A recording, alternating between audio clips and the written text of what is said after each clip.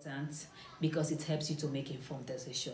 I did a video the last time showing you the type of data you should be collecting on your farm, but today I'm going to show you the data I collect on my farm.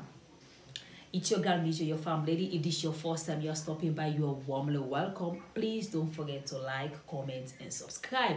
On this channel, we talk about fish farming, we talk about farming, talk about self-development. So guys, let's dive in. So these are the folders on my farm. So at Agrofish Farm, every single pond has a folder. So this is pond 1, and this is pond 2, pond 3, and pond 4. So I'm going to take one of them and show you the kind of document that I found in this folder. So let's take pond 4. So let's go into detail to show you what's in pond 4. So the first document in this is our feed chart, right? So this is the document we track all the feed that we use on our pond on a monthly basis. So on top of here, you see our logo, you see our website. It gives you an overview, like it tells you the size of the pond, the date the fish was stocked in the pond, the total of fish in that pond, and the species of itself. So the moment you take this file, you exactly know what's the type of information you need for a specific pond.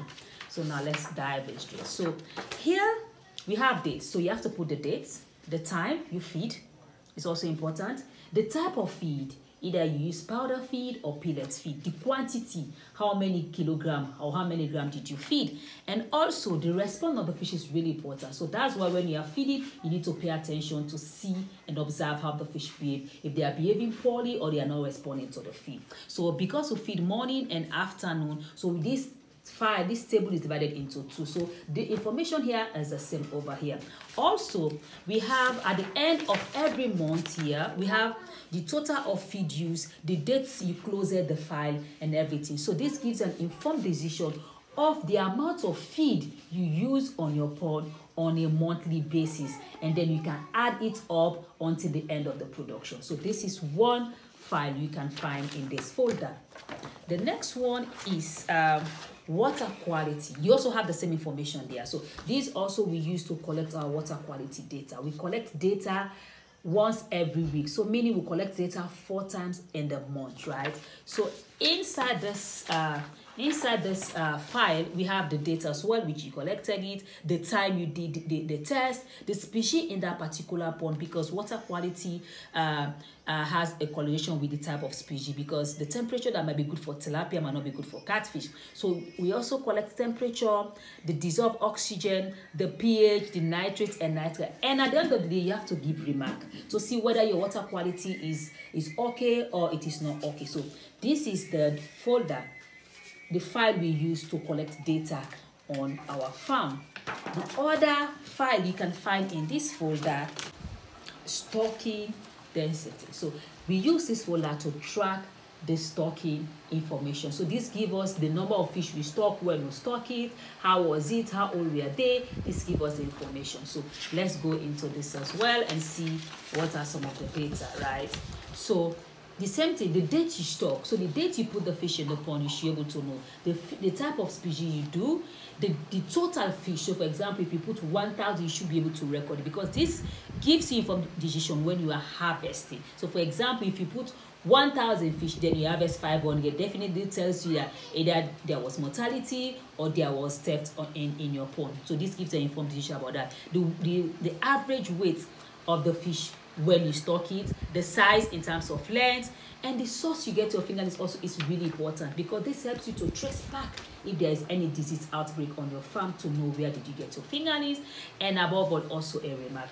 This is one file you can find in this folder. Then the last but not the least is fish mortality. This helps you to know the number of fish that was dead during your production cycle. So this helps you to know as well. But in this, we have a lot of information that you need to gather to know, right? So we have the date as well, the date you collected the fries, the fish species that you collected, the number of mortality, the number of dead fish you collected should be recorded, the cause maybe you can anticipate the cause. Maybe if it's stress or maybe it's high temperature, you should be able to record it as well. And also the state of the mortality. If the fish was having a piercing eyes or rotten tail or cut fin, you'll be able to record it. The last thing, how was the mortality used? Because maybe your team or whoever will just say there was mortality. Maybe they just pick some of your fish and ate them, then they said there was a mortality. They should be able to tell you what did they do with the mortality. On our farm here, we use it as manure, or better still, we put this market and give it back to the fish. So guys, this is how I collect data on my farm. I hope I was able to teach you something. I hope you learned something. If you have any other way or method or strategy you think we can collect data on our fish farm, please write it in the comment section. And don't forget to like, comment, and subscribe, because I want to get to the 1,000 subscriber goal by the end of 2023. I still remain your girl, Mizo, your farm lady. Bye. See me in the next one.